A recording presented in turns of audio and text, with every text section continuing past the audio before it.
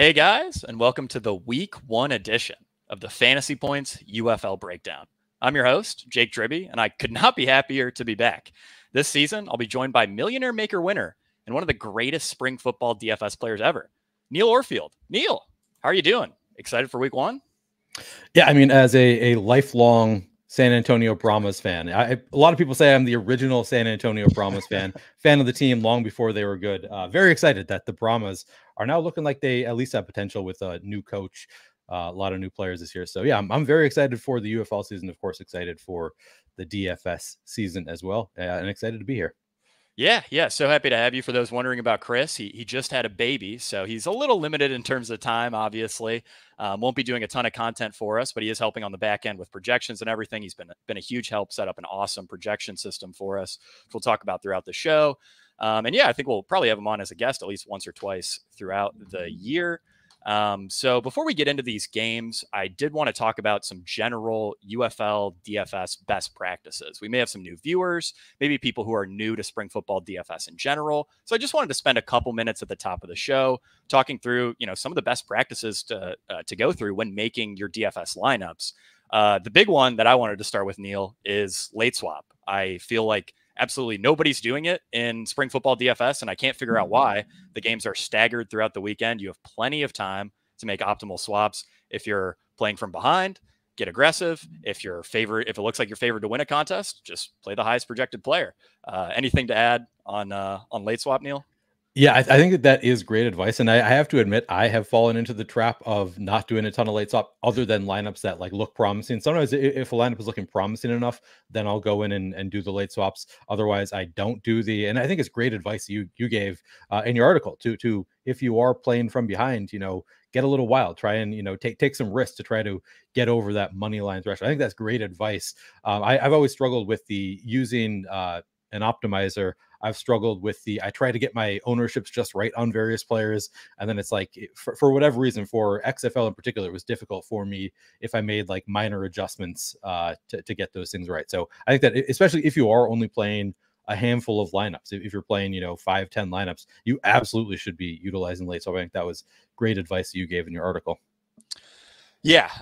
Beyond that, I think, this is week 1 in a brand new league. So embracing randomness is going to be a pretty big deal. Neil, do you have any ways that you like to kind of go about maybe when you're, using an optimizer or just making lineups by hand, embracing the randomness of, a brand new league where we aren't really sure about a lot of these rotations? Yeah, I mean, you and I talked about it a little bit in DMs. You said that you turn up your randomness, which I think is, one way, certainly a great way to take advantage of the randomness of the league. I know a lot of DFS pros who do a similar approach, who, just increase randomness to account for the randomness.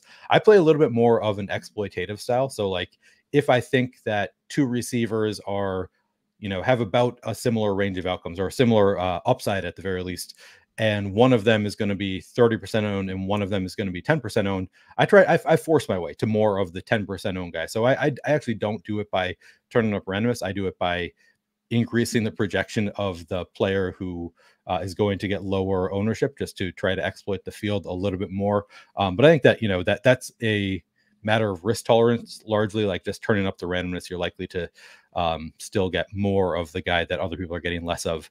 But yeah, I like to really force the issue when I think the field is playing it a little bit wrong, get a little bit more exploitative. But definitely, I agree. We have to lean into the unknowns in a league like this, and there are a lot of them. Yeah, especially I think at wide receiver. I mean, you look at some of these rotations, wide receiver 3 through wide receiver 5 is kind of just a guessing game. And, the difference between these guys might only be a couple projected points, but, an ocean of ownership, as I said in my article. So that's important to note. Beyond that, I think playing defense against an opposing quarterback, I'd really limit that to single stacks, but I do think that's plenty viable. If I remember correctly, in week 2 or week 3 of last year's XFL season, Luis Perez ended up being the optimal quarterback on a slate where he threw 2 pick sixes to the opposing defense. Right. So some really wacky stuff can happen in spring football. Do you have anything to add there in regards to, playing opposing D against a quarterback or a stack?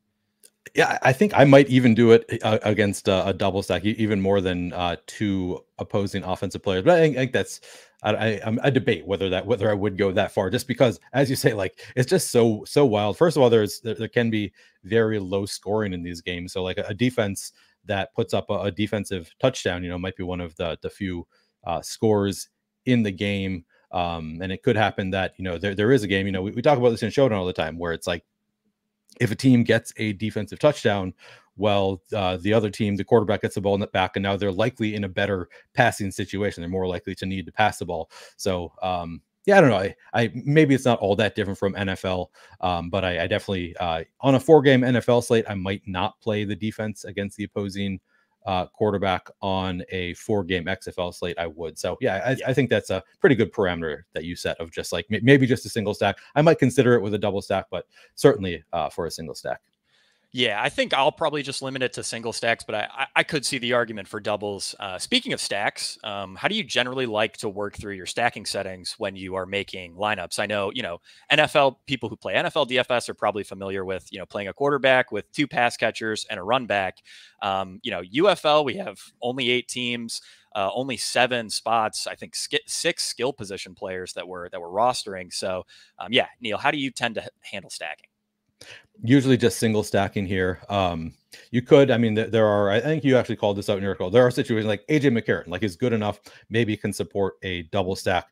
Maybe there are some situations, and we'll learn throughout the year, there might be other quarterbacks who can support a double stack more often. But just because it is so low scoring that often there might be weeks where you don't get 2 wide receivers from the same team who put up 15 plus fantasy points. You still need to play a quarterback. So I'm only forcing a single stack. I still do always force at least a single stack, even with rushing quarterbacks. But yeah, I typically don't force a double stack. You could also give a boost to wide receivers with your quarterback so that you're a little bit more likely to get double stack. If you wanted to force a double stack with somebody like an AJ McCarron, you could do that, but that is probably not how I'm going to play it. I'm probably just going to be single stacking my quarterbacks.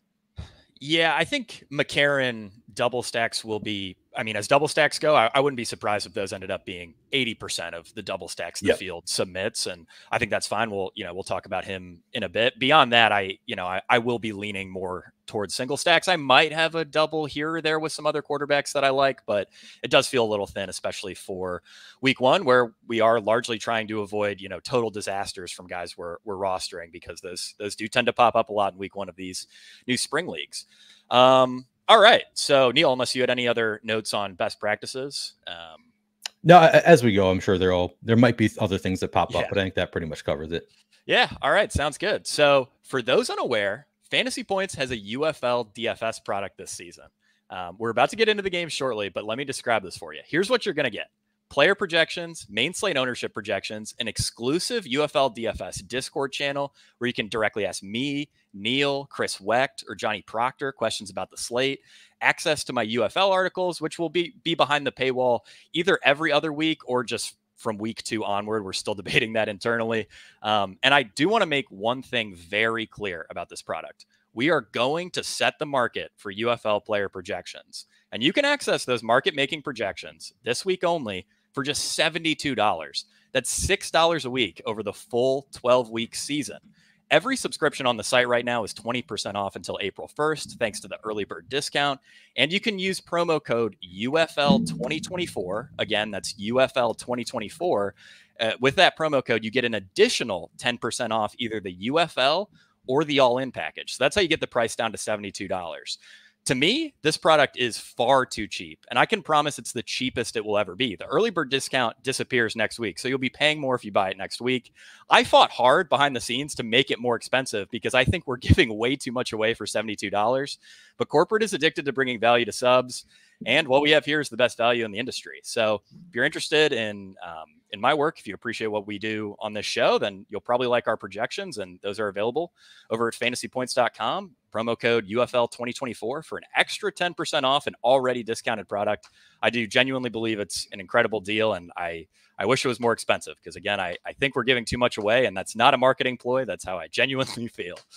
All right, Neil, it's time. Let's get into these games. First game. Kicking off Saturday at 1 p.m. Eastern, we have the Birmingham Stallions at the Arlington Renegades. Stallions are favored by 3.5. I'll be citing DraftKings lines here, but there are some discrepancies industry-wide if you're looking at betting markets.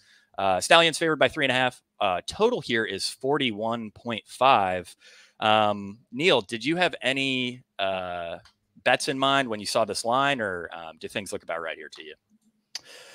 Yeah, if I were going to make a bet, it would probably be on the Renegades taking the points there, 3.5 point spread. The total is pretty low. Like normally I want to take the unders, but they actually set these totals fairly low this year. So I don't see anything standing out from that 41.5 total.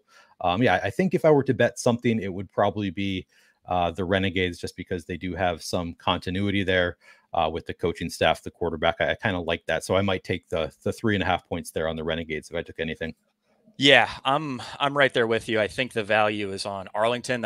I've made 2 bets this week. That's not one of them. I'll highlight those as we go throughout the show. There were 2 lines in particular that I thought were ridiculous. This is, probably closer to correct, but I do see some value on Arlington. And that's largely because Birmingham lost Alex Magoo to the Packers practice squad. He was the 2023 USFL MVP. Now there are some big questions at quarterback, which we will talk about shortly. First, I wanted to get to injuries. There's really nothing to note in this game outside of Arlington wide receiver Javonte Payton did pop up on the injury report with a hamstring, but he practiced in full on Wednesday and Thursday and is set to play. So really nothing to worry about there. Getting into this Birmingham side, Matt Corral has been declared the starting quarterback for the Birmingham Stallions. The team also named Adrian Martinez as QB2. Jamar Smith, who many of you may remember from the 2022 USFL season, will be inactive. They have said that Adrian Martinez could get reps in this game. He's mostly a rushing threat from what I understand and everything I've looked at. He's a pretty terrible passer. So I wouldn't expect, much of a passing workload for Martinez. This should be, for the most part, Corral's offense. Neil, do you have any takes on Matt Corral in a situation where we don't exactly know how much he's going to play? Birmingham's a little thin at wide receiver. He's hard to love, I think, this week. He is hard to love. I mean, we've got him at 10% ownership. Honestly, seems about fair to me for Matt Corral. You do love that he has, the NFL pedigree, came in as a, pretty decent draft pick in the NFL. Of course, didn't do anything there, but that's promising. As you pointed out in your article, kind of love to see that he is put in a situation, the RPO offense, where he is kind of set up for success.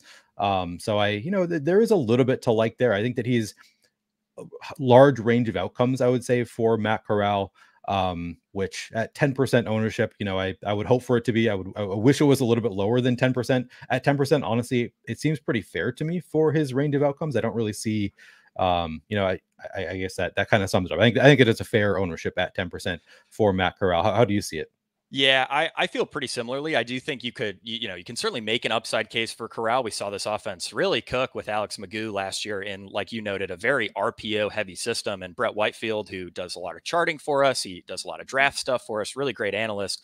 He told me that Corral needs an RPO heavy system to be successful. So I think if you're arguing for Corral as a DFS play, it's that, he cooks in an RPO heavy system, gets to throw a lot of, very quick reads, probably gets to run a decent amount too, in a system like that. So I could see some upside, but things are, like Neil said, pretty wide range of outcomes here.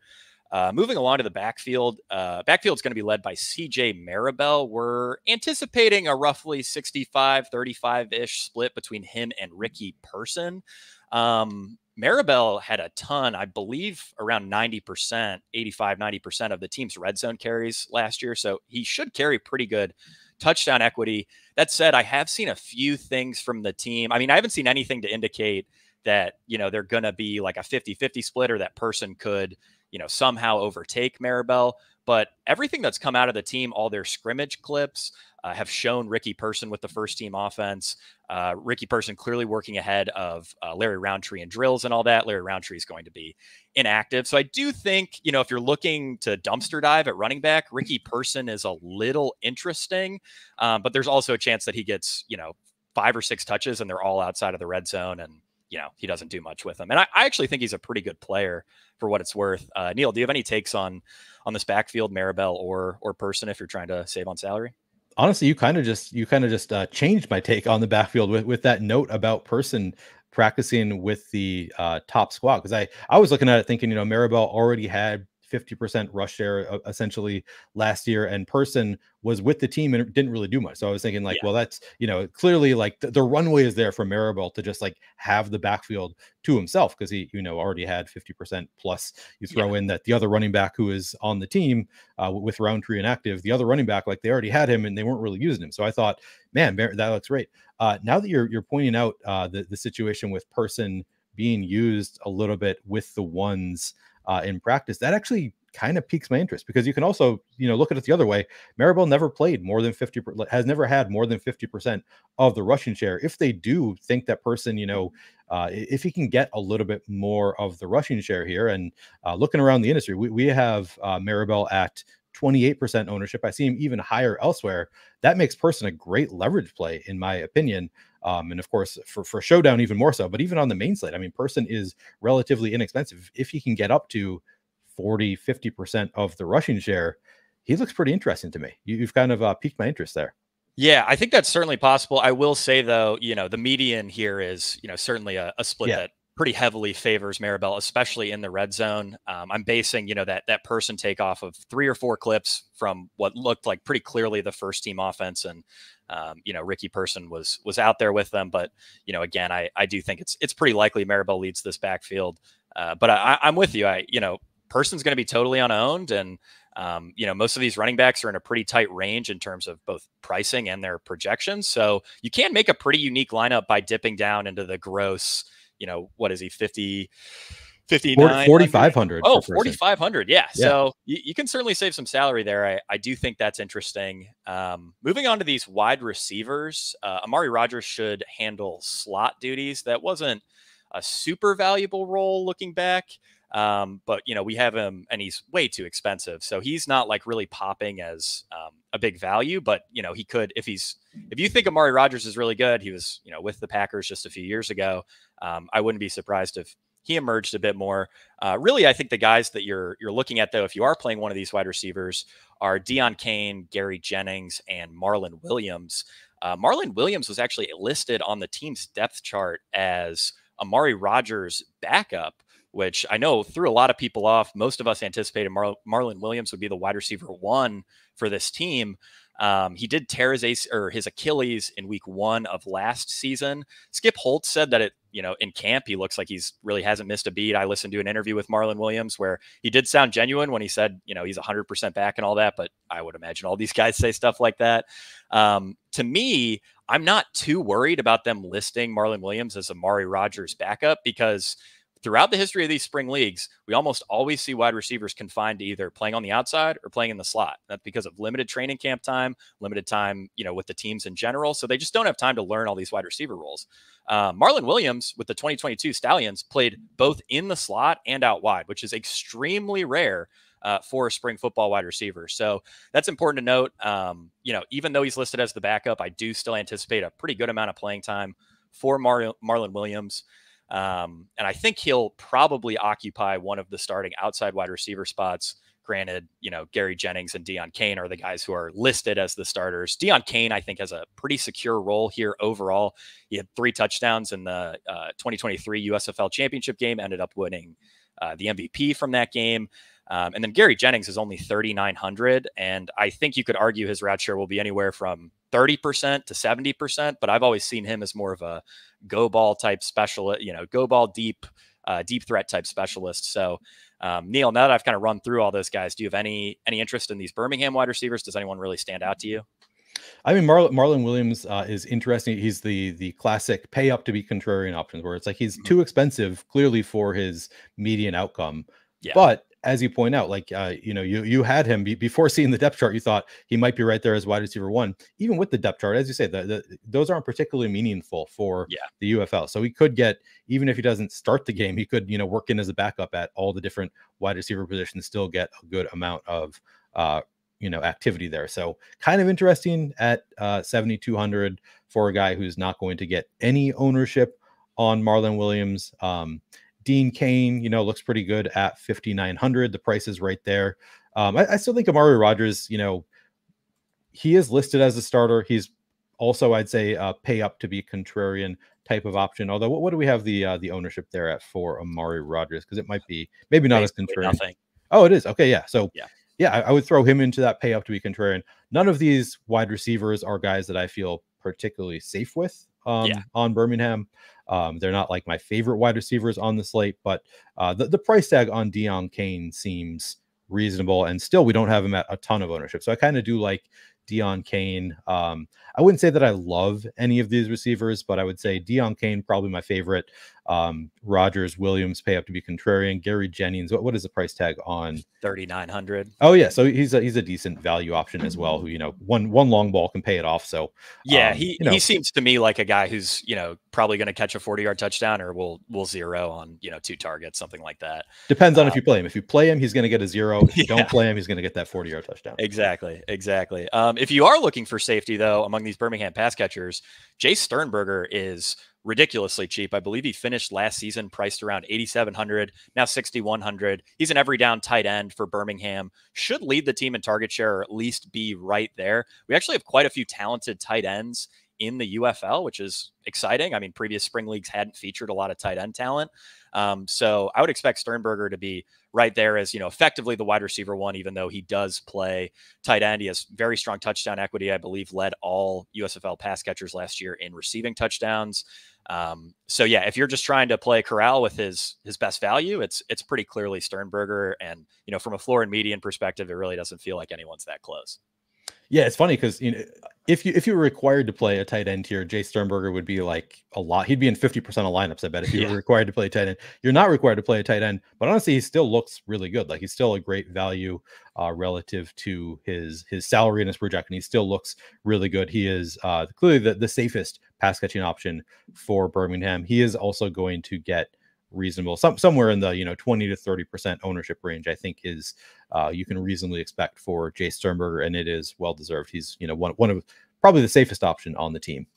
Yeah, for sure. He will be among the most popular flex plays of the slate. Also, Chris, shout out Chris Wecht, left a great note in the comments. We did talk about this a few days ago. These RPO heavy schemes do tend to favor wide receiver ones, which is kind of a knock against a guy like Gary Jennings, and would be, a plus for someone like Marlon Williams or Deion Kane, depending on who you think wins that role. I think it's good for Marlon Williams, but again, we are guessing on a few of these spots a bit. So I think that's a great note from Chris Wecht. Okay, we can move over to the Arlington side here.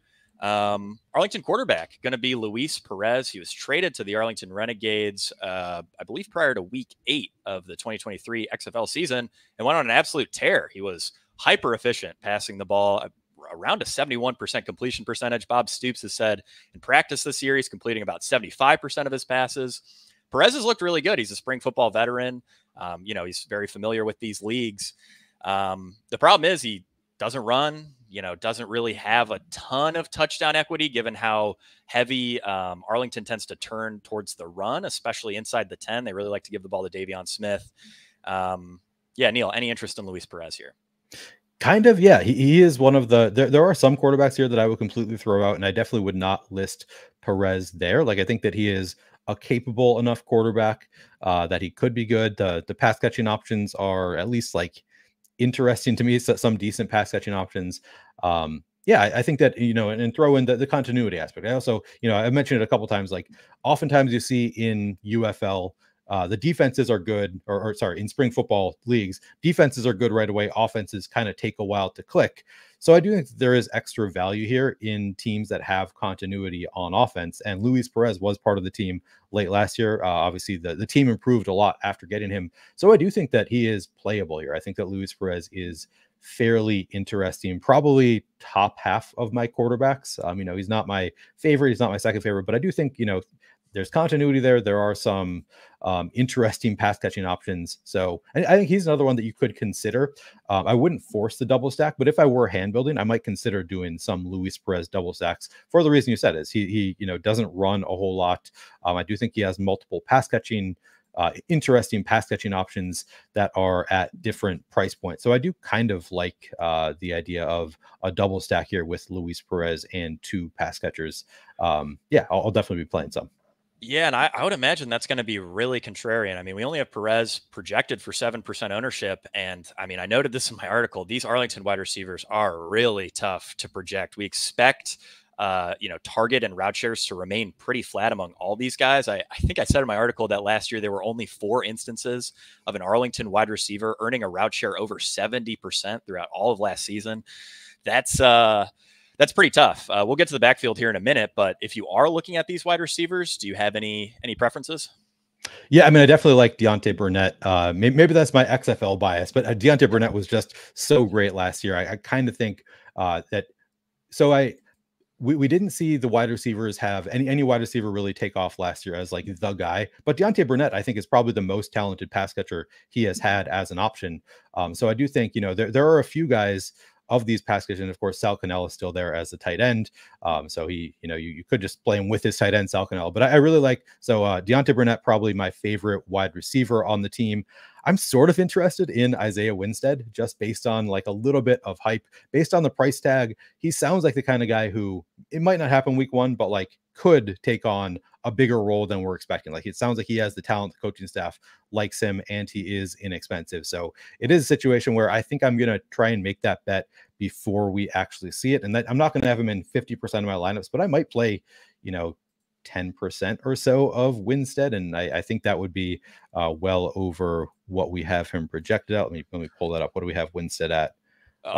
Basically nothing. He's very difficult to project because, like I said, these, we expect these shares to be so flat among these guys. And Bob Stoops has really hyped him up. So, I mean, Winstead could be out there for 3 routes, or he could get, 18 or 20. We really aren't exactly sure. For me, I don't think he's much of a main slate play. I just see a little too much risk there. And I also think with the pricing dynamics this week, a lot of stars have been priced down relative to what they were near the end of last season. So I do think like pretty much everyone's going to be pushed towards more balanced builds. Realistically, I just don't think you have to dumpster dive much because you can get, Hakeem Butler and Jay Sternberger and all these guys for way cheaper than you would have been able to near the end of last season. So I'll probably be looking at Winstead more as like a showdown type play.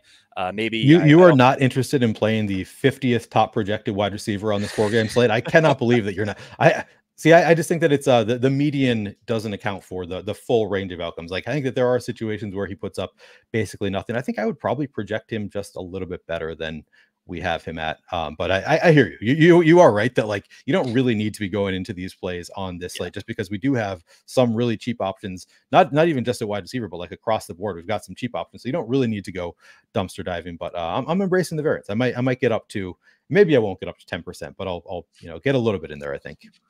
Yeah, on Showdown, Winstead is the minimum price. So I really like him there, and I don't think we have Saturday only contests up yet. But if those do go up, I'd consider him in that as well. All right, any other notes? Oh, well, I guess we should probably talk about Sal Cannella. He's kind of similar to Jay Sternberger. I think Sternberger's a slightly better play, but he's priced down from last year. Cannella finished the XFL season priced around 7,000, now around 5,500. He has the best target floor of all these pass catchers. He's the only guy that I can pretty much guarantee is going to earn a route share over 65 or 70%. But we really didn't see a ton of upside with him, in the Luis Perez offense last year. So it's probably more of like a floor and median type play. I don't know if he's a guy that I really love that much for tournaments. I just kind of feel fine about him. Any take there? Yeah, I mean, at 12% ownership, I think I like him better than 12% ownership, most likely. Okay. 5,500. With my, if I do play some Luis Perez double stacks, if you don't want to get crazy with me and go all the way down to Winstead, I think you could just play Burnett and Cannella in a Luis Perez double stack, and that will be fairly contrarian. And I think it actually has a decent floor and a decent ceiling. Maybe I'm wrong about the floor. Maybe there's not as much floor as really across the UFL. What are we talking about as far as floor? But I think the likelihood of hitting a median or ceiling is pretty high. Yeah, I think that's fair. Final note, I guess this is pretty much only for Showdown before we talk about this backfield. Bob Stoops has said Lindsey Scott Jr. will get some rushing packages. He's the backup quarterback behind Perez. He's a very talented athlete. He threw for 60 passing touchdowns in his final FCS season, which is insane. I was wondering if he might end up being the starter, but it does make sense they wanted to go with Perez. Still, he's a very talented rusher. So if you're a Showdown sicko, maybe he could score a touchdown. It's thin, but I figured I'd throw that out there. And then the backfield here is pretty straightforward. Davion Smith is your classic workhorse if you're used to Scott Barrett running back definitions. He's going to get a ton of carries, not going to catch many passes, and he's going to get a ton of goal line work. So his touchdown equity is very strong. But if there's a scenario where Arlington falls behind here, like, Birmingham gets up 14-0, Davion Smith is basically total dust because he doesn't catch passes. That role goes to Letty Brown. Letty Brown had an 11% target share with Luis Perez from week 8 through week 11 last season. That's a little encouraging, but, to me, I don't really see him as a main slate play. I'd probably rather take the risk on Ricky Person just because I can't see Letty Brown ever overtaking Davion Smith in terms of rushing share or red zone work. I mean, red zone carries are going to be really hard for Letty Brown to ever come by. Do you have any takes on this backfield before we move on to the next game? Yeah, I would say Davion Smith is the classic, play that I would like to play at low ownership because he doesn't have a lot of talent, but he has the opportunity. So 3 yards per carry doesn't get you that far, but if he's probably the goal line guy, so likely to have opportunities at the goal line. Now you throw in the threat of the backup quarterback. That might be the kind of package where they want to use him, is at the 1 yard line, at the goal line, throw in the backup quarterback. So at ownership, I don't love Davion Smith just because we do have a ton of ownership going there. What do we have? 26% going to Davion Smith right now at 8,200. He does have, he has a decent floor just based on volume. As you said, I was looking for ways to poke hole in here. I was asking before, and I couldn't find the game logs. There was a period last year where it looked like Letty Brown was going to be taking over a little bit more from Davion Smith, like he was eating into it. And I think Smith actually got it back surprisingly, which I wouldn't expect for a running back who is as inefficient as he is. Yeah. But it seemed like I think as I recall, toward the end of the year, he kind of took back that role. So maybe Letty is not going to be much of a threat there. So I think the volume is pretty safe. I do think that there is kind of a limited ceiling outside of multiple touchdown game. There's limited ceiling just because, as you said, doesn't catch passes and doesn't have efficiency as a running back. So I don't love it at the ownership. I'm probably going to be underweight to Davion Smith and take risks on some other running backs that are a little bit less projectable. Yeah, just a note on that Davion Smith usage to end last year. He got hurt in week 9. I believe he had a pretty gnarly ankle sprain, missed week 10 because they were already locked into a playoff spot and they decided to rest him. So that may, account for some of the usage discrepancy you noted there and probably inflated a little bit of Letty Brown's receiving numbers towards the end of the season. All right.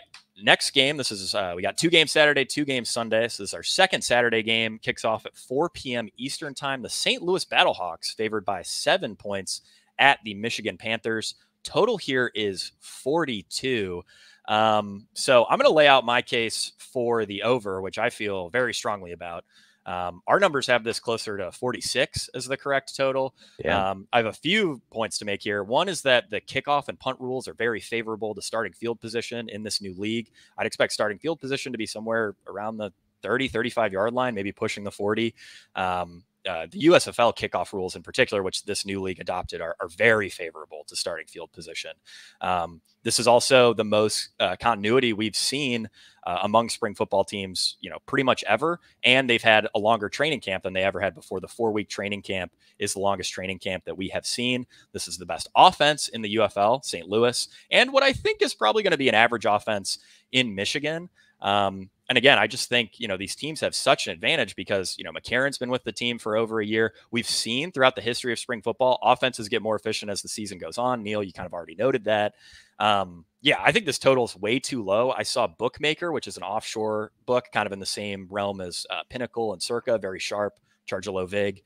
They actually had a 41 for the total and plus 102 on the over. So I'm going to hit that as soon as the show's over because to me, that's just ridiculous. But Neil, are there any arguments against me for the under here?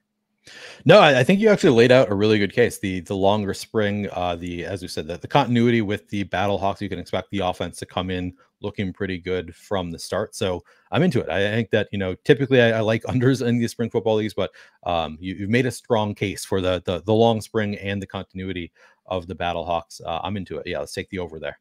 Oh, and it looks like DraftKings just lowered the line half a point. So you can get 41.5 now over on DK, which they did not buy your argument. They were like, no, I got really good closing line value on almost all my XFL bets last year. I think probably closing line value on 80% of them by at least a point. And Nice. I cannot believe this is, I bet over 42.5 and it keeps moving against me and I'm going to keep betting more. I might get bankrupted if this game goes under, but I feel like I have a very good case Yeah. for the over here. In terms of the spread, I don't really see a ton of value. St. Louis is really, really good. 7 points is maybe a bit too much, but I mean, that's about where we have it. Any take on that? Yeah, honestly, it seems pretty fair to me. Yeah, no disagreement there. Yeah. All right. So the St. Louis side, this is pretty awesome. If you love scoring fantasy points in spring football, then you're going to love the St. Louis Battlehawks. They're led by AJ McCarron, who is the 2023 XFL MVP. He was very, very, very good last year, especially as spring football quarterbacks go. I mean, he could easily be on a practice squad, but he wants to play football for his sons. He said that many times. His sons are young boys, and they didn't get to see him play at Alabama. They didn't really get to see the starts that he made in the NFL. So now they get to see him play for the St. Louis Battlehawks, and I think that's pretty neat because AJ McCarron has by far the best receiving group in the UFL. I almost said XFL. Oops.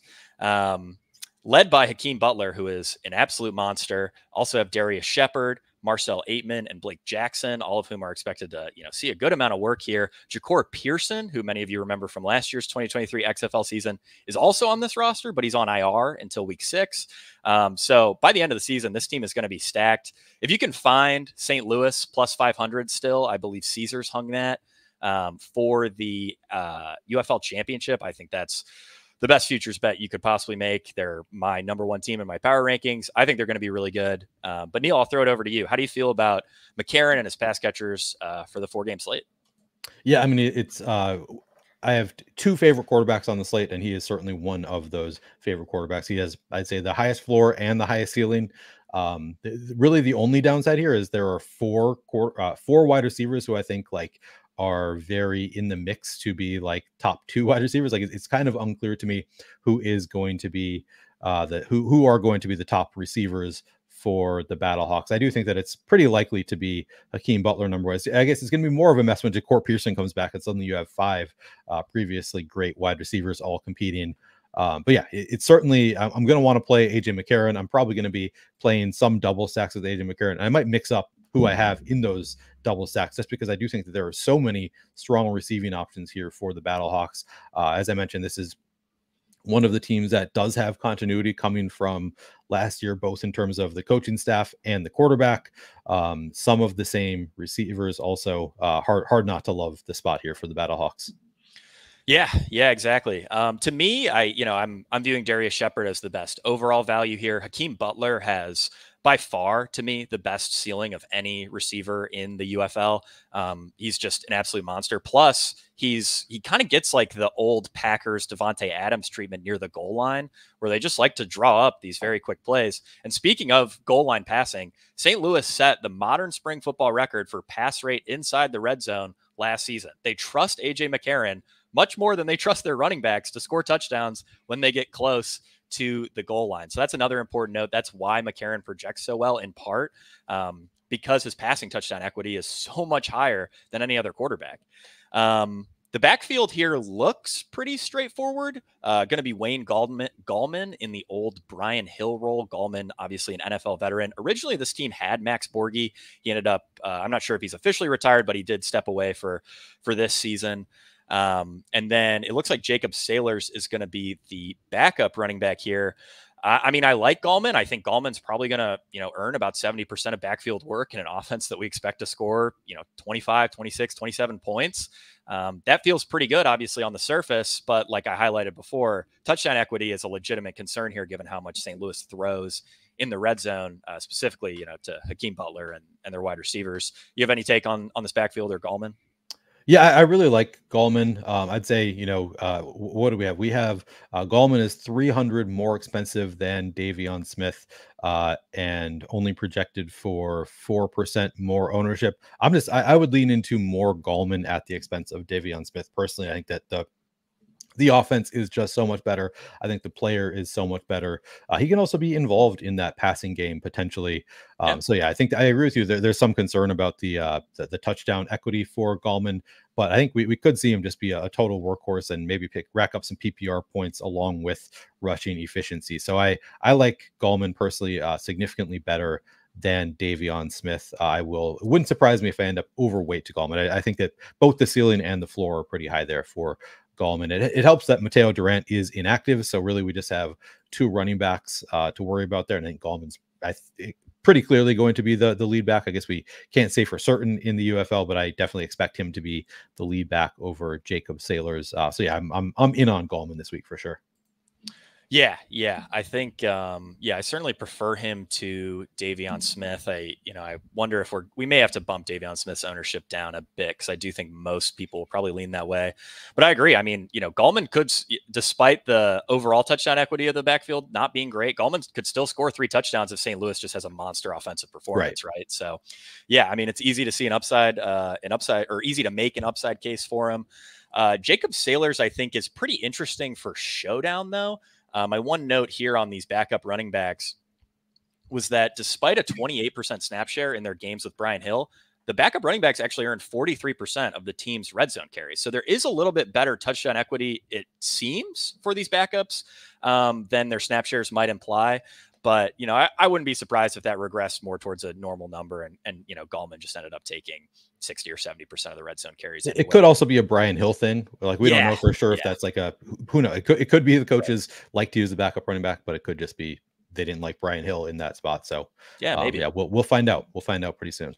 Yeah, we will. And then for my showdown sickos, and this is probably realistically more of a note for later in the year, but this team, they listed Jake Sutherland as the starting tight end. These tight ends barely play, in part because Hakeem Butler kind of functions as like a move tight end within the offense.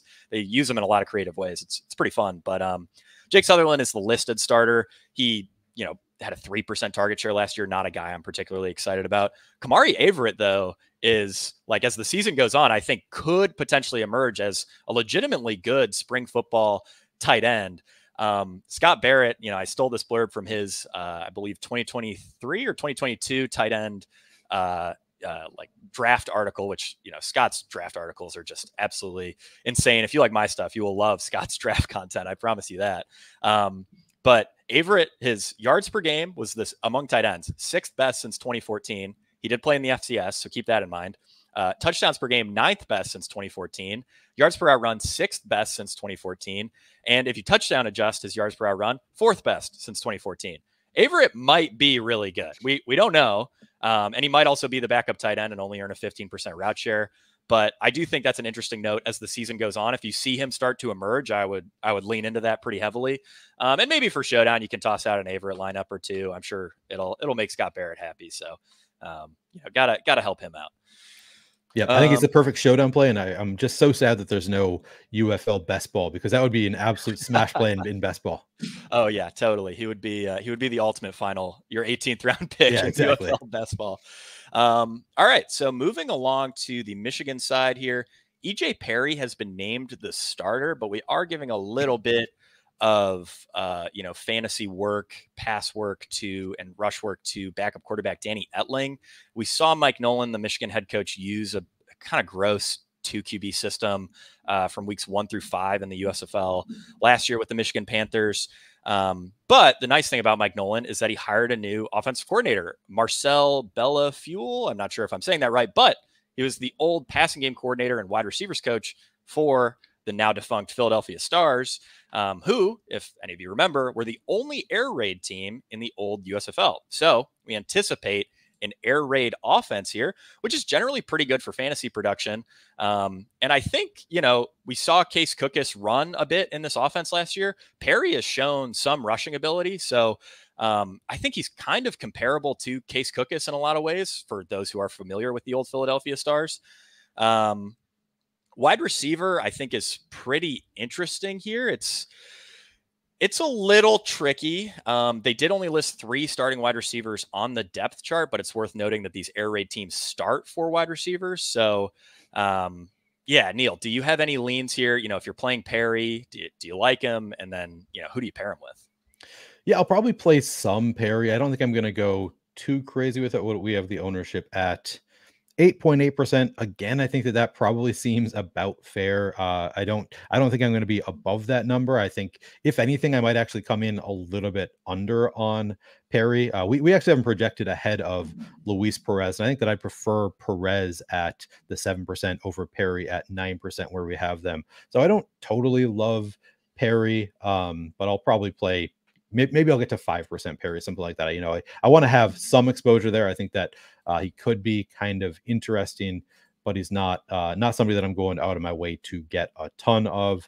As far as the pass catchers go, I think Trey Quinn probably my favorite. I think this is part of the reason I don't. I'm probably not going to play a ton of Perry. Is that I don't have a lot of confidence in the wide receiver situation. I think Trey Quinn pretty clearly, or I'm expecting him to be the wide receiver one. So I think that I would probably play some Perry with Quinn lineups. You could play him with Gray or Sewell if you want to. I don't know that I'm going to be getting to a ton. So I think this is largely a spot where I'm going to be underweight to the field. But I don't hate the idea of doing a few lineups of Perry with Quinn primarily in, Gray or Sewell if you want to go that route. I think are in play as well. Yeah, so I do think I like Perry a little bit more than ownership implies. A big part of that is because he showed like really good ability in the semifinals of the USFL playoffs last year against the Pittsburgh Maulers, who had a pretty good pass defense. He threw for 370 yards, 9.7 yards per attempt, 2 touchdowns. That game legitimately impressed me, and I think if he can, manage something similar in this Philadelphia Stars offense, or find his groove, he could be a pretty good fantasy contributor. Like I said, he can run a little bit, so you can make an upside case for Perry. But Michigan's going to have to throw a ton. I mean, their base pass rate's going to be over 60%, and St. Louis is probably going to dominate this game. So I wouldn't be surprised if 70% of their plays were dropbacks here.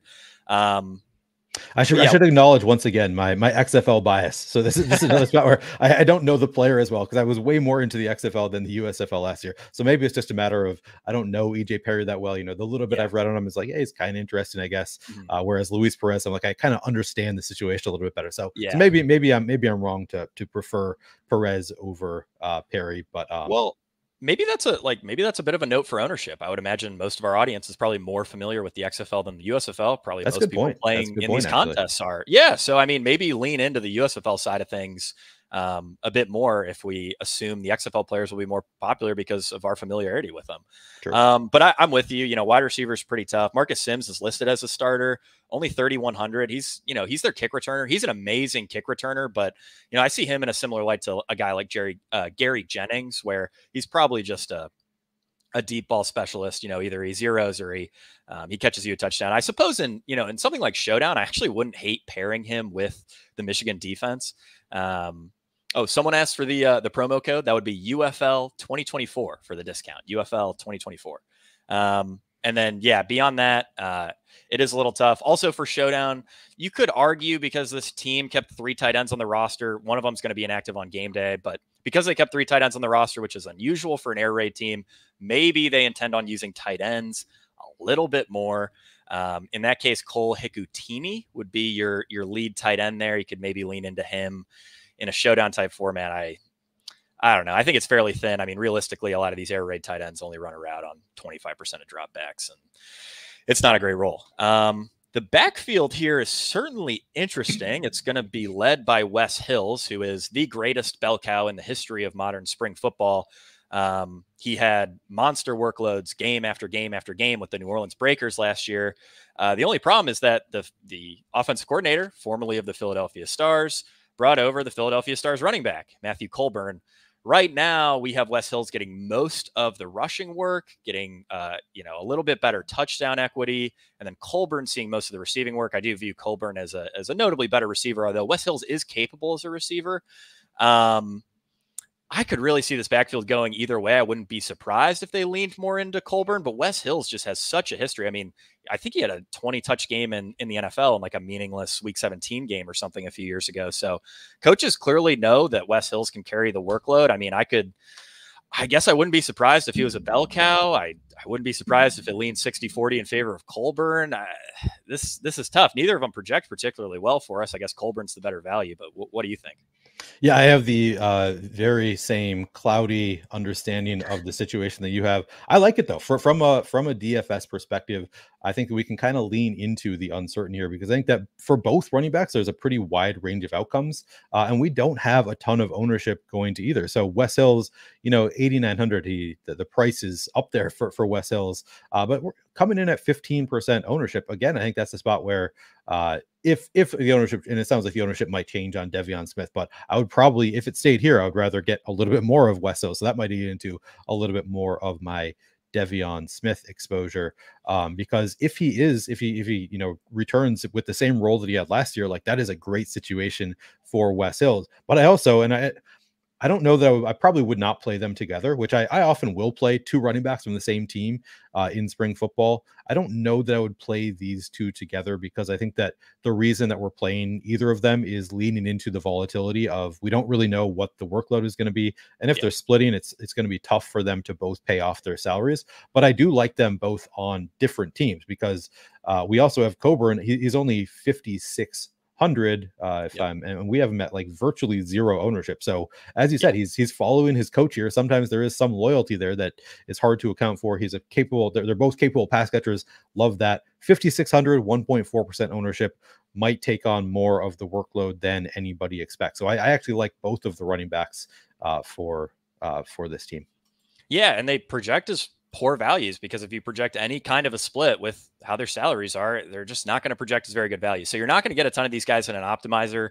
I do kind of like the idea of bumping them up a little bit more, probably Wes Hills in particular, because I think he could, even if it isn't a true bell cow workload, he could certainly have a monopoly over the goal line work. I just view him as a much more physical runner than Colburn, who, can earn goal line carries and is, isn't just a receiving back, so like we said, this could really go either way, but that is kind of a volatile spot to lean into a bit. I would add this just because they are both capable pass catchers, because it's so low scoring in spring football in general, like players just don't score as many fantasy points.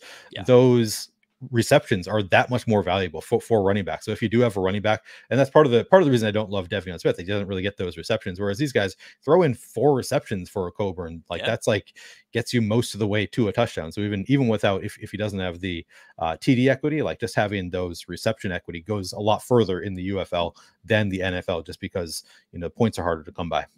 Yeah, and he does have above average receiving touchdown equity for a running back because Philadelphia, I promise you, will run this play multiple times where around the 25, they throw a wheel route to the running back, and it's always worked pretty well. They've scored multiple touchdowns on this throughout the year. So Colburn will score a touchdown on one of these wheel routes eventually. So keep an eye out for that. Moving along here to the first game on Sunday, we have the DC Defenders at the San Antonio Brahmas. This game kicks off at noon Eastern time. DC is favored by 6 points. Total here is 44. I don't see a ton of value on bets in this game. Maybe a little bit of value to the over. I think one thing that I forgot to mention at the top of the show is I think you could argue, based on sort of the case I made for the over in the St. Louis, Michigan game, team continuity, rules being favoring offense, all that. Parlaying all the overs together, you could get some decent correlation there at your favorite book because scoring will be correlated across the league. So I don't even hate all unders if you want to go that route, but I would prefer overs. I guess I see, if I had to pick something, I would bet on San Antonio here, but I don't really love it. Obviously I would bet on San Antonio if I were going to pick something in this game. I definitely take the points on San Antonio. I might even actually make the bet straight up. I do think that they just have such I love the coaching staff for San Antonio. The quarterback is going to be interesting, particularly. I mean, Quentin Dormady was really good last year. So throwing a quarterback who beat out Quentin Dormady in the spring, that's kind of interesting to me. So I would say if I were going to bet anything here, it would be on the San Antonio side. But as you pointed, we do have some sort of continuity with DC, like the coach and the quarterback stay the same. The wide receiver core is very different. So it's like, there kind of goes both ways as far as continuity there for DC. But I think if I were taking anything, it would probably be on the San Antonio side. And I will again note my bias here.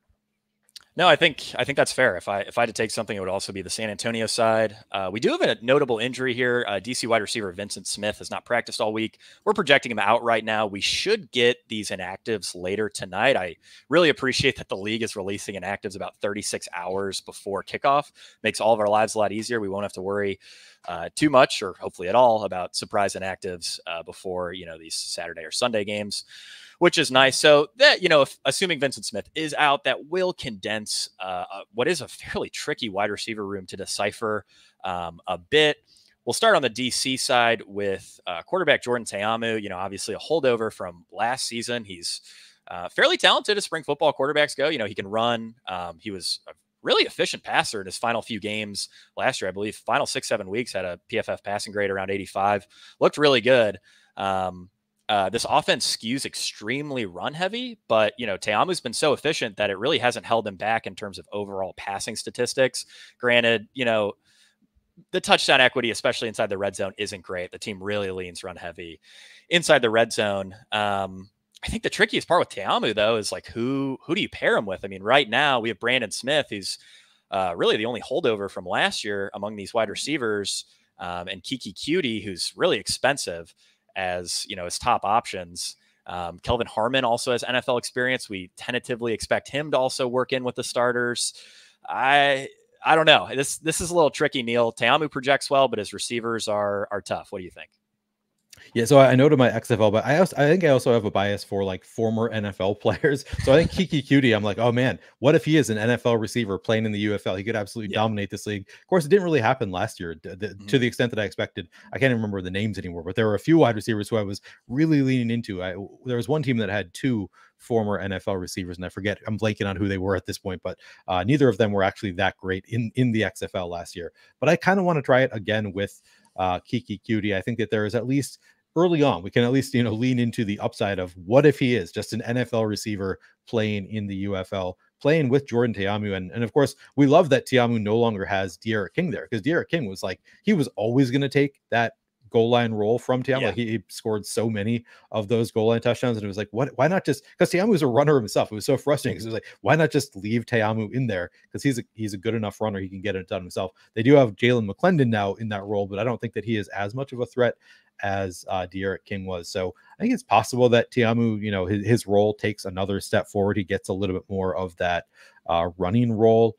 And then I like the idea. My favorite pairing partner is Kiki Cutie. He is, of course, 8,500. So you are paying up there for Kiki Cutie. If you want to go Brandon Smith, there is a possibility that once again, Kiki Cutie, we just want to play him because he's a former NFL guy, and maybe Brandon Smith is actually more talented or just as talented, and he's only 4,900. So I'd probably be one of those two for me would be the favorite to pair with Ta'amu. But I do think, I like Ta'amu. He's probably my third or fourth favorite quarterback on the slate.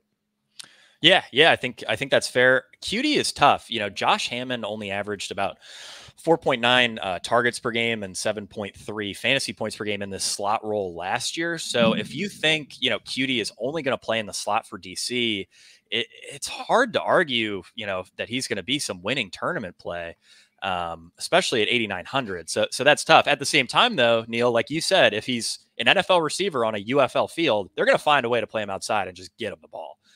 So I think I could see Cutie going either way, where it's just like, oh, this role is a complete disaster and he's only earning 4.5 targets per game and is way too expensive, or they're just absolutely feeding him because he's their best receiver. That's some volatility to think about and maybe embrace as you make your Ta'amu lineups. And I would assume Ta'amu plus Cutie, because of the cost, is going to be like virtually unowned as a stack. Right. So, that looks pretty nice, especially in some of the larger tournaments.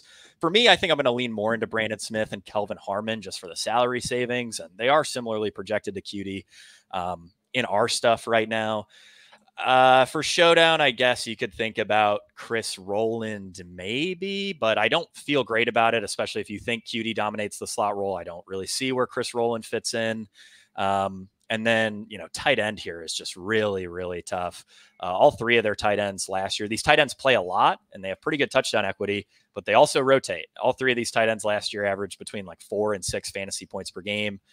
For Showdown, it does feel a bit like you're just guessing, but, our projections have a bit of a lean. I can't say I'm I'm super enthusiastic about playing any of these tight ends. That you're just hoping one of them can catch a touchdown in showdown. The backfield's pretty fun though.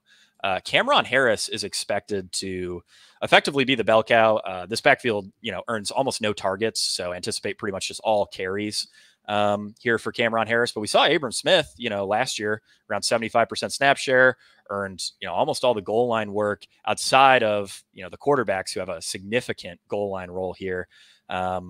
Yeah, if you think, DC dominates this game, I kind of like the idea of playing Cameron Harris plus the DC defense, something like that, because he's just going to get fed carries. I mean, the coaches have said as much. Darius Hagans is working as the RB2, but I don't think they have a lot of faith in him. They brought in, I noted in my article, they brought in Zaquandre White for a quick look like a week and a half, 2 weeks ago. So, I mean, if you're still bringing people in, you probably don't feel great about your RB2 overall. Do you have a take on this backfield? Yeah, to be honest, I came in today thinking I was gonna maybe make an argument for Higgins just being like, following his coach. Maybe there's some goodwill there, maybe but I think you kind of talked me off of it a little bit. I think it probably is Cameron Smith, at least for this Cameron Harris, at least for this first game, is likely to get the workload here, and we're probably not going to see enough Reagans for it to be worth it. So yeah, I think that Harris definitely, if you can get that Abram Smith role, we'll take that all day at 7,500. So I think I'm with you that Cameron Harris, a pretty interesting running back here. I do want to note, just from the tight ends, if I were to play one, Caden Smith is at least, you can make an argument there. He's 4,000, has a little bit more receiving pedigree. Like, we kind of know what the other tight ends here. He's another, former NFL guy. Maybe he comes in and has a bigger role than we expect. So I think there's an upside case there for Caden Smith. Yeah, I think that's reasonable. I mean, generally speaking, if you just lean into the guys who have real NFL experience, you'll do pretty well in spring football. My one note with Cameron Harris, obviously he projects well. He's only 7,500, which I really like. It makes him a pretty strong value at the running back position, but it's a similar issue to Davion Smith, except Davion Smith probably has better overall touchdown equity than Cameron Harris, where if DC falls behind, if San Antonio gets up big here, Cameron Harris is going to be relatively uninvolved. And yeah, again, at the goal line, Jalen McClendon might steal some carries as the backup quarterback. Jordan Teamu will get some designed runs. So you can paint a downside case for Cameron Harris, but he's also looking at, 18 or 20 carries as potentially a median outcome here, which is pretty nice. If you watched Abram Smith last year, you'll remember the fantasy potential. Yeah. All right. So moving along here to the San Antonio side of this game, Chase Garbers is going to be the second most popular quarterback of the slate behind McCarron. I think especially in single entry, you're going to see Garbers and McCarron really get steamed. And to me, it makes a ton of sense. We saw Brandon Silvers before he got hurt with this San Antonio offensive coordinator is AJ Smith, who was with the Houston Roughnecks last year. Same with their head coach, Wade Phillips, also with the Roughnecks last year. They moved that whole coaching staff over to the San Antonio Brahmas. Last year, we saw the Houston Roughnecks starting quarterback, more of a pocket passer, Brandon Silvers, before he was hurt weeks 1 through 4, averaged 19.5 passing fantasy points per game. That's really, really good. We also saw rushing threat Cole McDonald average 8.5 rushing fantasy points per game in his 2 starts.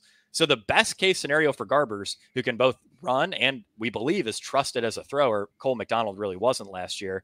The best case is that, he averages a ton of passing fantasy points. He's an accurate passer. He's about as capable as Brandon Silvers was. And then he also gets that really, really strong Cole McDonald rushing role, which was a lot of carries at the goal line and short yardage. So it's really easy to paint an upside case for a guy like Chase Garbers, who, AJ Smith hailed his athleticism. I think the rushing element is why he beat out Quentin Dormady. I noted that in my article. So, yeah, I think, like I said, I see a lot of potential upside for Garbers. At the same time, it is a new spring league quarterback. So, I mean, he could be absolutely terrible. We also, from what we understand, there was a bit of a QB battle between him and Dormady. So there's a benching risk if he throws an interception or two, probably not 1, but 2+. I would be a little worried about him getting sat. But his receivers are really talented too. I mean, you have Cody Latimer, who's projecting as a solid value, and John Trey Kirkland. How are you approaching Garbers in this passing attack this week? I mean, I love it as the world's #1 San Antonio Brahmas fan. I think even separate from my fandom, I think that I would be pretty excited about this situation. He is the 3rd best projected quarterback on the slate, and he's only 8,500. The top 8 of the top 8 quarterbacks, all of the others are more expensive than Chase Garbers. He is as I said, the third top projected, and we have him at only 19.5% ownership. So yeah, it's, he is the second highest owned, but like he's not that much higher owned than a lot of the other quarterbacks.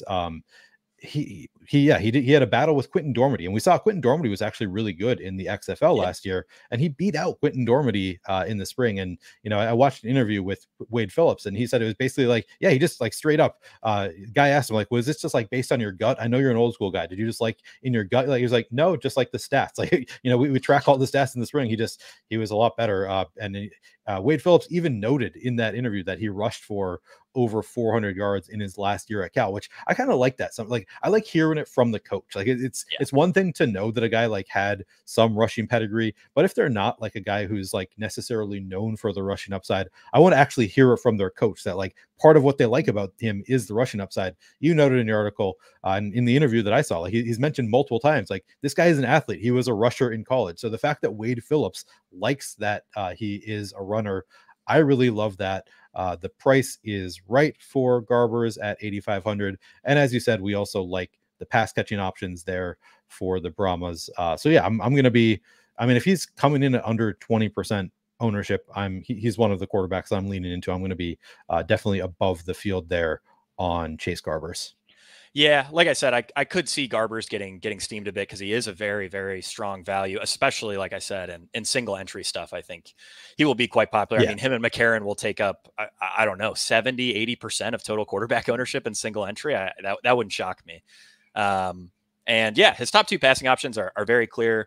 Cody Latimer is your top value. He's really, really good. You'll remember him from the NFL. He is a dominant.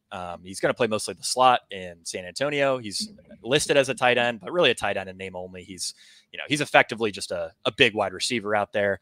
So I really like Cody Latimer as a play. And then Jontre Kirkland. I mean, he was an MVP candidate in last year's XFL before he got hurt in week 5.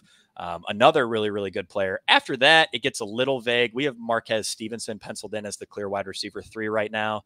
AJ Smith called him the fastest player in the league. So I think, there could be some potential juice for Stevenson, but it is hard to see a ton of room for upside for these other guys when Latimer and Kirkland are going to soak up half the targets, maybe more. I think if you're getting a little weird with it, Stevenson is interesting. And then Justin Smith is also penciled in as the other starter, but we expect that to be a pretty gross rotation between him, KD Cannon, and TJ Vasher.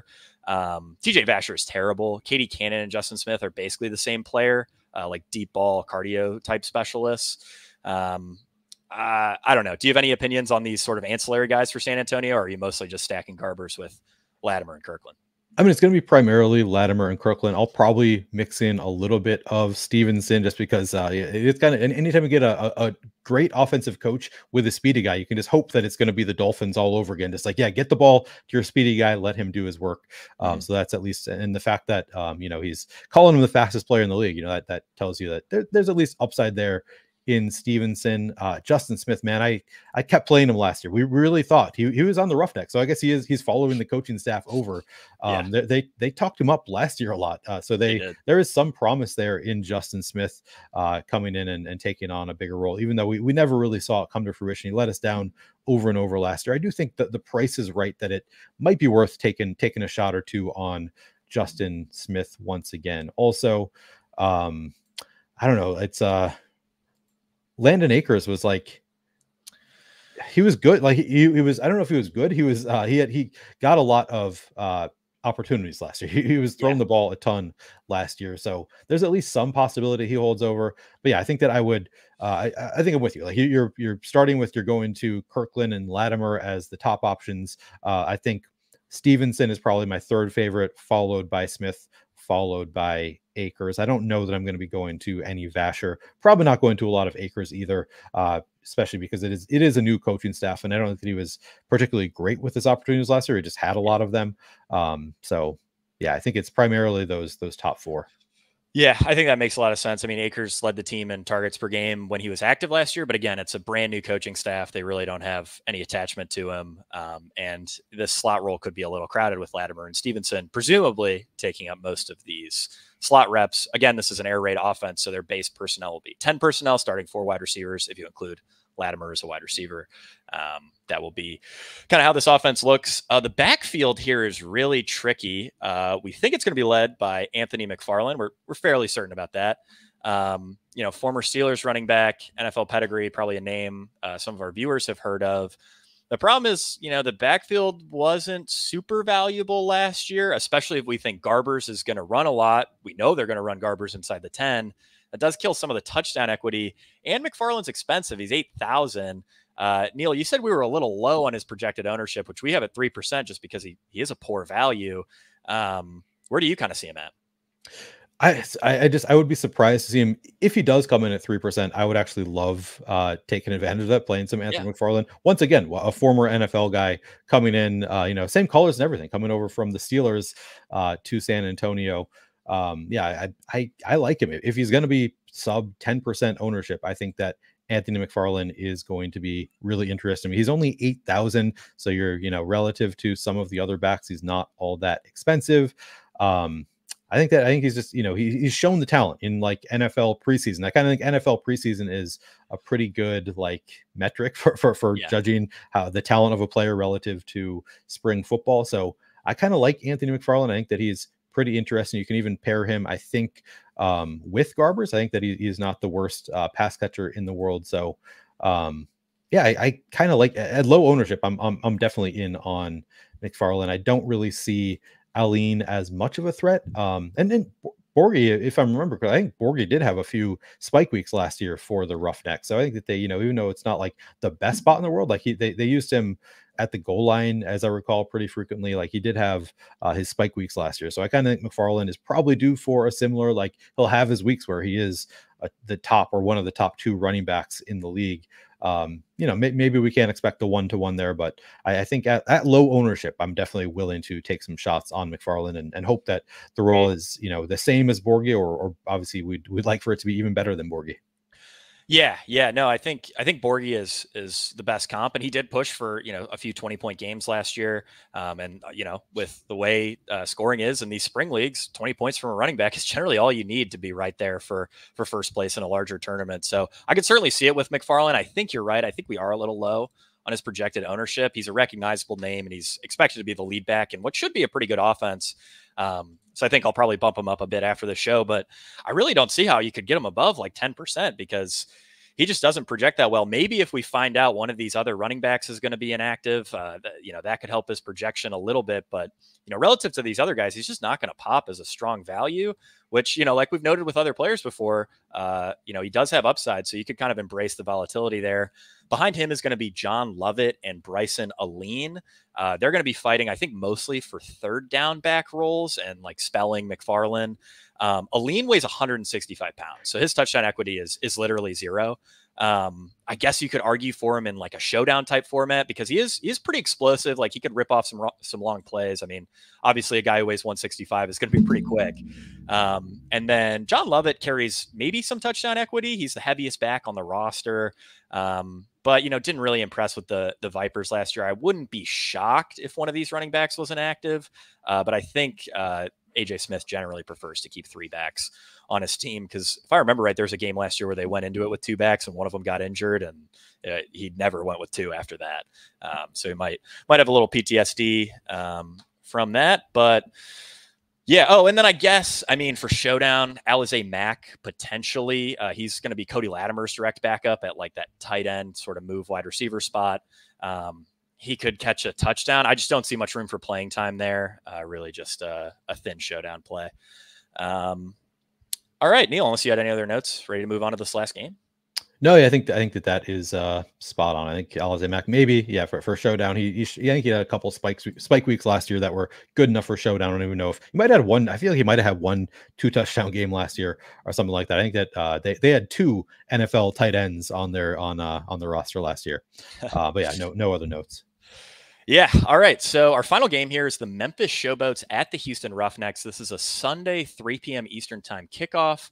Memphis is favored by 1. This actually opened with Houston favored. Total here is 41. I have still seen some offshore books hanging a line where Houston is favored, and I really, really like the Memphis side of this game. To me, Memphis has a clearly better quarterback in Case Cookus, much better coaches. And are just an overall better team. We expect them to score a lot more points this year than Houston. Houston could be, they could be okay, but they could also just be a complete disaster. If I had to pick one team to finish last, I would bet it all on the Houston Roughnecks, unfortunately. And for those of you wondering, the Houston Roughnecks playing in this game are the Houston Roughnecks in name and uniform only. This is a holdover from or a carryover of the Houston Gamblers roster and coaching staff from the 2023 USFL season. Convoluted, I know, but that's what the league decided to do. They gave the old Gamblers the Roughnecks name and uniform. They kept the old Gamblers coaches. They kept the old Gamblers players. So we're basically dealing with last year's Houston Gamblers, which were not particularly fun to watch. All right, Neil, any bets here before I talk about injuries? I already noted that I really like the Memphis side. Yeah, definitely the Memphis side for me also. Yeah, I'm not a believer in these Roughnecks. As I recall, you were a big Roughnecks guy last year, back when AJ was the Roughnecks coach. But you're banning that. You're no longer following the. You've moved over. You're with me, right, on the Brahmas? Oh yeah, as soon as I bank the 50K to first, I'm gonna buy a bunch of Brahmas gear. Love it. Yes. I have some Roughneck stuff sitting in my closet. I looked at both my stars and my Roughnecks hat before the show, and the choice was pretty easy. I'm not wearing that Roughnecks crap anymore because man, that was just kind of disappointing how that shook out in some ways. But still gotta drop our analysis here. The Memphis side, I think, could be. Oh, let me talk about injuries actually first, because we do have some notable ones here. So on the Memphis side, Sage Surratt has been their starting tight end, limited in practice with a hamstring injury. We do expect him to play, but that's worth keeping an eye on. We should get final confirmation tonight. Really not too worried about it. On the Houston side, and this is really the only big injury news of the slate, star running back Mark Thompson hasn't practiced all week due to a knee sprain that he suffered early in camp. I think he's likely to sit. If I had to guess, maybe 75%, 80% likely to sit. We should get confirmation on his game status tonight when they release team depth charts and inactives. And then tight end Woody Brandom also looks questionable. He did not practice on Thursday. That's not super relevant for fantasy purposes, really just a note for showdown. All right, now we can get into the Memphis side of this game. Again, I think this is going to be a pretty great team for the purposes of fantasy football. This is, the Memphis Showboats, but the coaching staff is the coaching staff from the New Orleans Breakers of the 2023 USFL. The New Orleans Breakers last year actually averaged more plays per game. It was right around 63 than any team in both leagues combined. So they move pretty fast. They also lean pretty pass heavy. So this is going to be a pretty favorable offense for quarterback Case Cookus to throw in. The problem is that after Jonathan Adams and Sage Surratt, who we can pretty safely assume are going to be the lead receivers, we aren't exactly sure who to pair him with. Do you have any takes on Cookus, this Memphis offense, these wide receivers?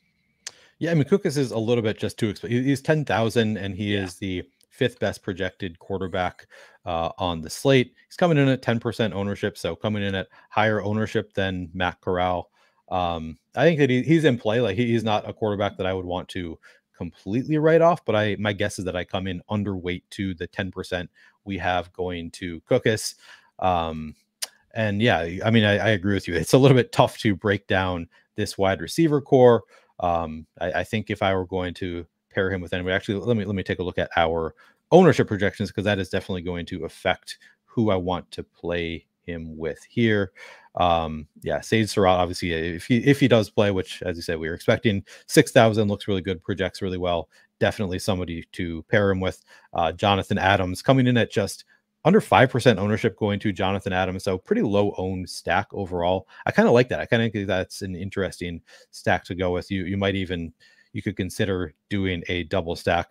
I also love, just based on the ownership, we have Vinny Papale coming in at under 1% ownership. He's actually projected as the 13th best wide receiver or tight end on the slate. So I'm kind of into Papale. Maybe now that I'm going through how low owned these pass catching options are, it kind of makes me like playing Cookus more. So maybe I'll get closer to that 10% than I was anticipating, just based on these receiving options are coming in so low owned and they project pretty well, which kind of, brings him up, bumps him up a little bit in my mind. So I think I'm kind of into it. Yeah. So Sage Surratt and Adams are both holdovers from last year's Breakers team. So you can feel pretty confident in their role. The slot role will either end up in the hands of Vinny Papali, who was on the Showboats last year, or Lee Morris, who was with the Breakers last year. I could see it going either way. We do lean Papali for what it's worth right now. And then the wide receiver 3, the other outside wide receiver spot, it looks like around the industry, everyone's projecting it to be DeAndre Overton. DeAndre Overton is bad. 10th worst among 74 qualifying wide receivers last year in yards per out run. Really never did anything with Philadelphia. So I would anticipate maybe, or I guess if I had to, just pick one of these wide receiver 3 candidates out of a hat, I'd rather take a chance on a guy like Dawood Davis or D. Anderson than DeAndre Overton, especially if Overton's going to be popular. He's cheap, so I guess you could make the argument for Overton there. I could see, the potential for a 50 or 60% route share out of a guy like Overton. But how much, this wide receiver 3 is going to be the 4th pass catcher on the team behind Surratt, behind Adams, behind whoever's playing in the slot. So it's, I just don't see a ton of upside here. Especially if Overton's going to be popular. I'm not really about it. I think there are better dumpster diving options.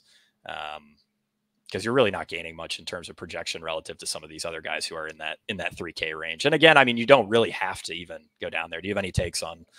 I don't think I'm going down there just because, you can play who we're expecting to be the top options at low ownership. So I don't think I need to be dumpster diving beyond those options. Yep. Yeah, I think that's fair. And then this backfield is really interesting. We anticipate this being right there as the most valuable fantasy backfield in the UFL. We saw last season with the New Orleans Breakers, obviously Wes Hills, who, now on the Michigan Panthers, was like an uber bell cow. Like I said, the greatest bell cow in modern spring football history. They have the same running backs coach as the New Orleans Breakers did last year, same offensive coordinator as the Breakers, same head coach as the Breakers. So you could argue this Memphis Showboats team will really want a bell cow like Wes Hills. The problem is that there's no one who really has the all-around skill set to fill that role on this roster. Darius Victor is pretty clearly going to command the vast majority of rushing attempts and certainly goal line usage. He's built like a bowling ball. He's 5'8", 210, like Maurice Jones-Drew size. Really, really good goal line back, but not much of a route runner. So we can't quite project him for like a Wes Hills type role. Obviously if we did, he would be the best running back play of the slate. But I do think his median, like what we have right now, probably doesn't reflect the upside that he has if he does somehow slide into this Wes Hills role. Because if it's going to be anyone, it'll be him. He's a team captain. Like I said, very, very good runner. Trey Williams is fighting with Titus Swen for RB2 duties. We have Trey Williams winning that right now. Trey Williams, he's 30 years old. He's kind of, I guess actually both him and Victor are close to 30. But Trey Williams ended last season on a really weird note, like freaking out on Twitter over his running back coach not playing him and all this stuff. So I don't know if that's particularly relevant. Not really something we've baked into our projections, but maybe just worth noting. I think there's a slightly better chance than the industry implies that the RB2 here is actually Titus Swen, which is probably just a note for Showdown because these guys are looking at, the rush attempts outside of the red zone. And then, some receiving work.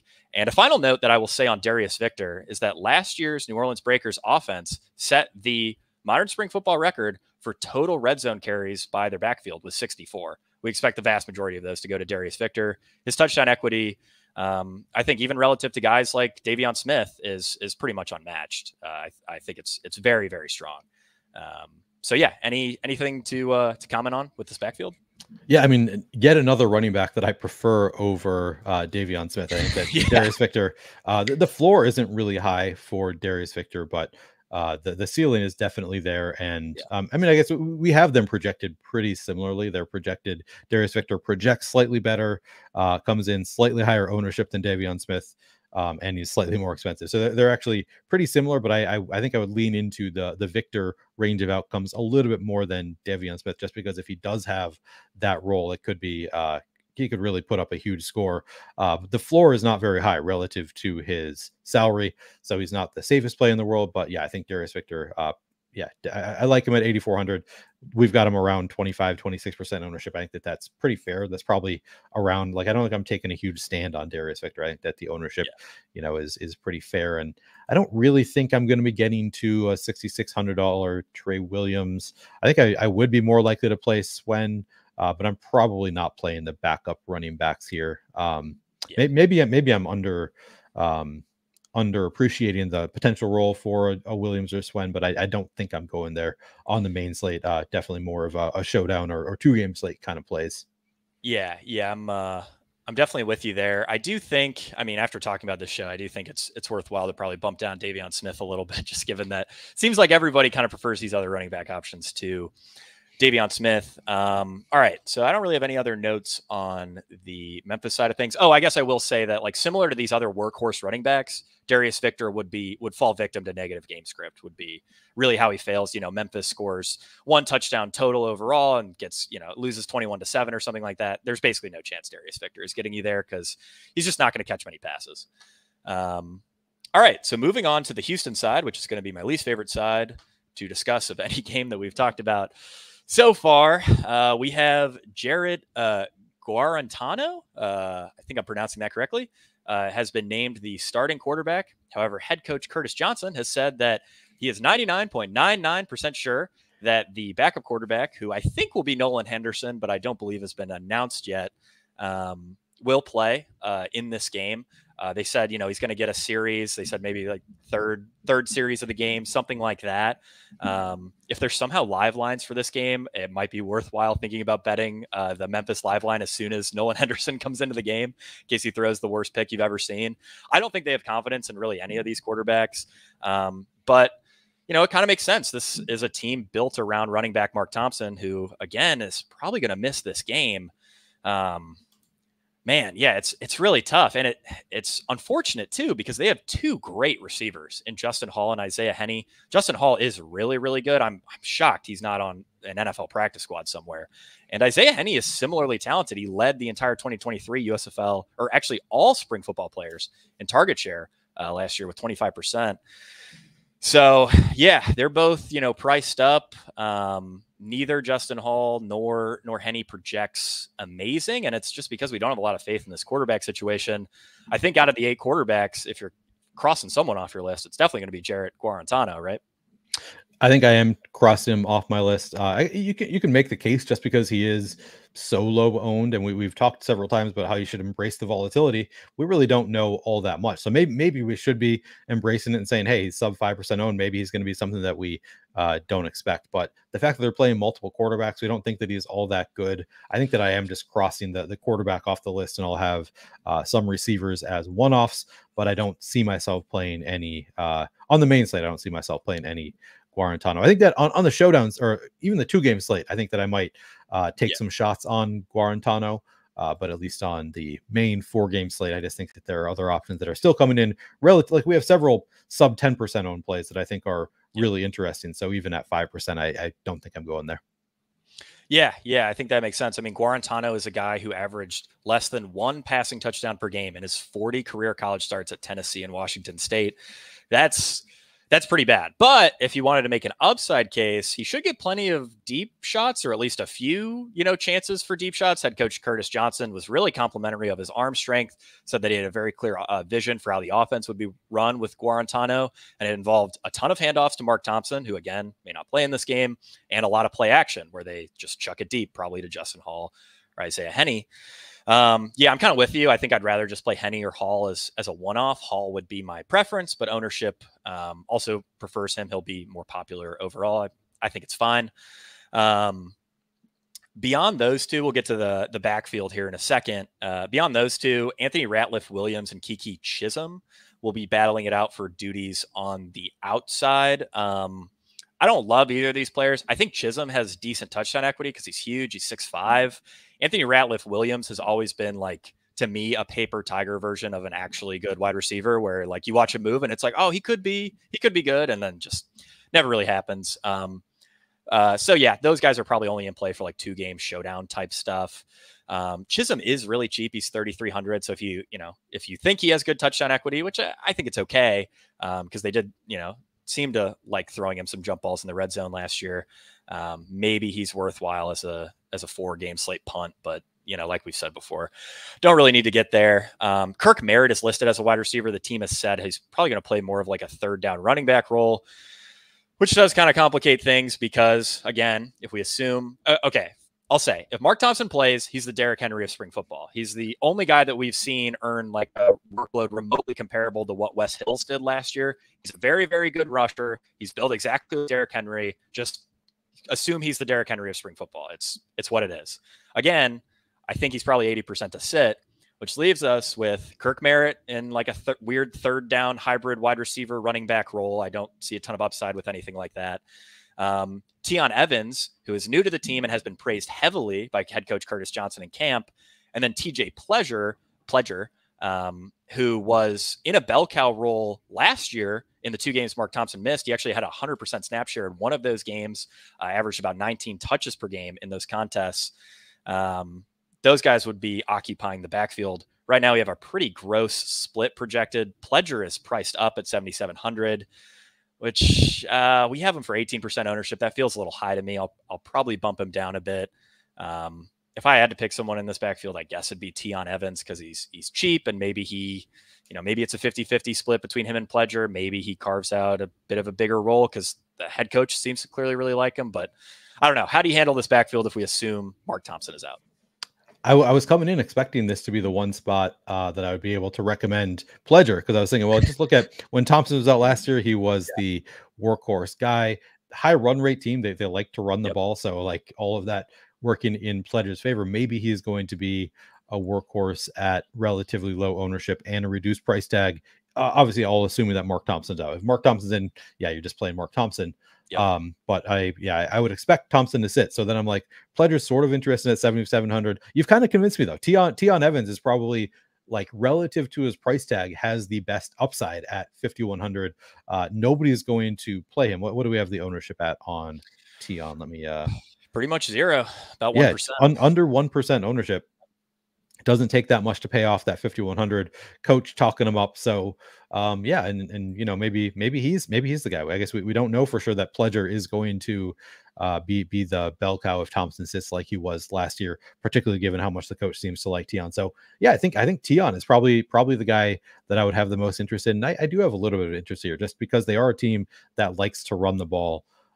So maybe gets enough looks to pay off that 5,100. That's a lot easier to pay off 5,100 than 7,700. So I think that I'm sort of into it at low ownership. Now that again doesn't mean I'm going to be playing 20%, but if I play 5% Tion and he's coming in at 1% own, I'm well over the field. Maybe I get to 10%, but probably in that 5 to 10% range. I'm playing 50 lineups as of right now is my expectation. So I'm probably 5 to 10% there on Tion.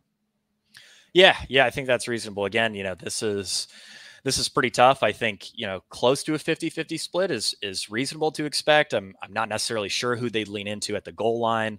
But you could see, if Pledger earned 70% of the touches, I wouldn't be shocked. I guess I wouldn't be shocked if, Tion Evans did it either. So I could see leaning into either side of this. Final player I'll mention here, Cyril Grayson's on the roster. Some of you may remember him from his time with the Tampa Bay Buccaneers.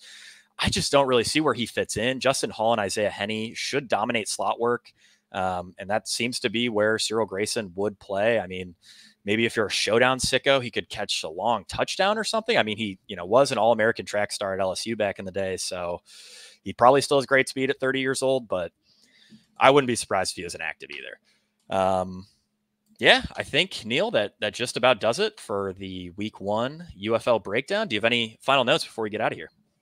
I'm still debating whether I have any interest in Kirk Merritt. I don't think I do. Yeah, I sometimes like those like ugly situations where it's like, well, he's not really a wide receiver. He's not really a running back. We don't really know what he is. Just like lean into like, well, what if he gets opportunities one way or the other? I don't know that I'm going to go there at 4,700.